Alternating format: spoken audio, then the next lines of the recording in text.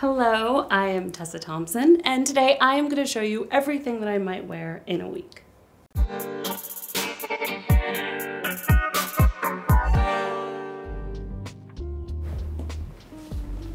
So this I would think of as a business meeting look. If I'm having a day where I'm talking to folks, this might be something I'd like to wear. I am trying to get more into skirts. Usually this would be a pant, but these are this Yohji skirt that I thrifted. These are two comb pieces that I thrifted separately, but they're very fun and they go together. What I like about this for business is it doesn't take itself too seriously. And I think particularly if you're someone who's creative, I think your business look can also be creative. I am meeting with other creatives. I own a production company called Vivienne, so I'm typically meeting with other producers, with writers, directors. I think dressing for a business meeting with a real sense of personal style actually allows the person across from you to get a sense of really who you are. So I would maybe, I love a blazer. So I would probably also put a blazer on top. I like this one because it has so many, fun bows. Usually on a business meeting day, I'm out for a long time, so I need a very big bag to put all my things in and all my secrets in. So this would be my business look.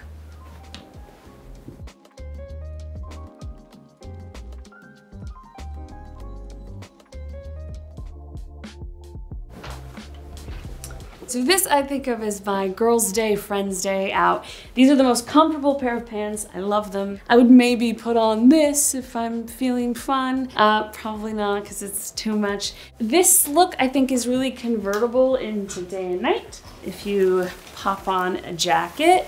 And then I love these Loewe, also denim shoes.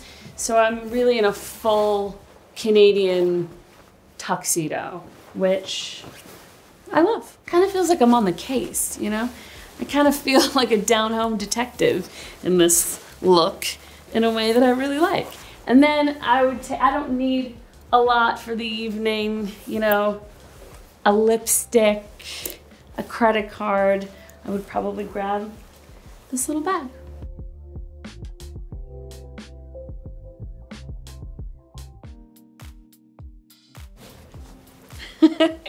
So this, I guess I would call my fashion star look. It's Vivienne Westwood, who I think a lot of us have been thinking around recently, who's always been so inspiring to me, not just in fashion, but in the way that she lived and the sort of freedom that she dared us to live with too, and certainly to dress with. I mean, the construction on this corset is really exquisite. There's something about it, I think, that makes you feel, I don't know, otherworldly. This look makes me feel kind of like a dainty giraffe. It makes me feel like some sort of pop star to another planet, except slightly worried about breaking an ankle, but otherwise free.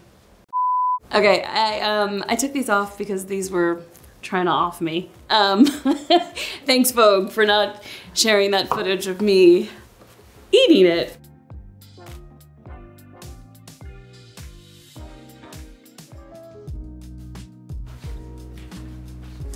So this I like to think of as sort of a classic me, a classic Tessa, a classic tea look, if I should be so lucky. This is a Willy Chevalier suit. I love suits. They make me feel very comfy, very chic. And there's also a touch of absurdity, I think, because of the dimensions. I really like that. I really love the idea that fashion is fun. Fashion can even be funny. I could get married in this. I could get buried in this. I could go to my own funeral or someone else's in this. And what's great about it is if you were to see someone that you don't want to talk to, you just do this. And then you can, avoid awkward conversations, so that's really good.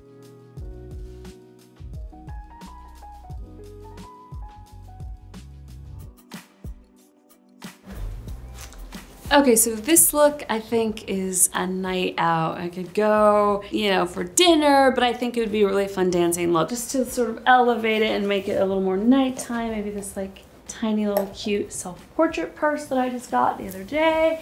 I really love the idea of like maybe tying in the purse with this. I found this vintage necklace at like a weird little place in New Orleans.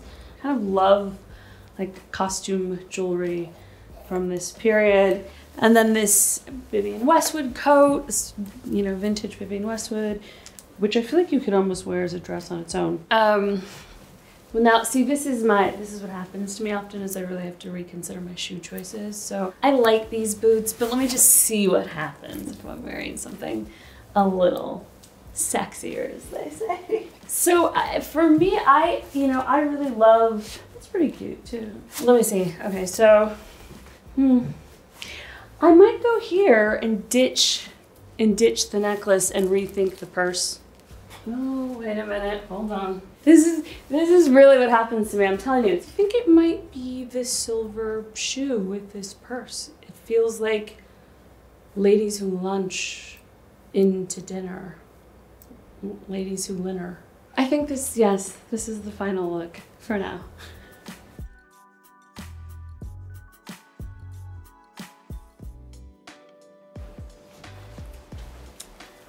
So this is a red carpet look.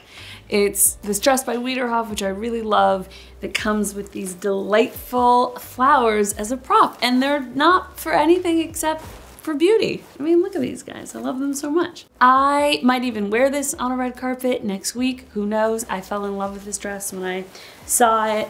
It's big and playful, but also I think really simple and classic. I have so much fun planning for red carpets. I've been working with my stylist, Women and Micah, for some years, and I think we really evolved together a lot. These bad boys are Naked Wolf, and I really like Naked Wolf. They make really good stacked platforms and boots. I wear them a lot, both on the red carpet and off it. I remember once seeing Glenn Close in a red carpet, like a beautiful gown, and underneath it were these like stacked, serious, they looked like part clubbing boots, part like nurse uniform. I was like, that's what I aim to do, is find a shoe that I could actually live in for some hours. You know, sometimes it's about finding a great purse, and sometimes it's about finding a great prop. And when you go for a prop, you can't have a purse. So one hack that I have found, which is that I just keep my lipstick in the side of my dress. And then I have it there for touch-ups, especially when you're wearing a red lip, and then you just have it handy. So stuff a little Armani in the side, and then you're good to go. And then you can take your florals.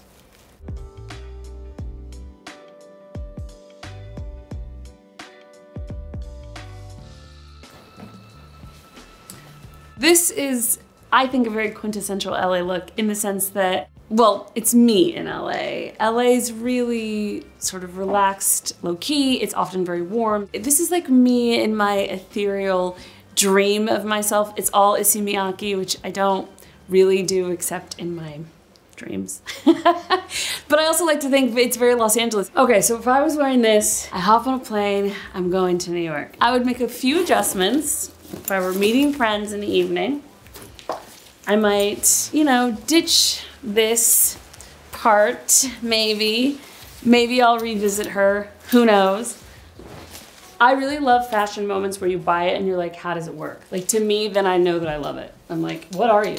Okay, so here, I have this harness situation on, and then maybe I would ditch these shoes, and then I maybe would put on this shoe. I could also pop in this guy. Yeah, that's maybe better. Yeah, that's maybe better. I'm ready. I'm ready to be a New Yorker now. I think this is a New York look because there's something about it that's very easy. For me, New York, LA, the age-old question. They exist together. One makes the other even more special. But New York.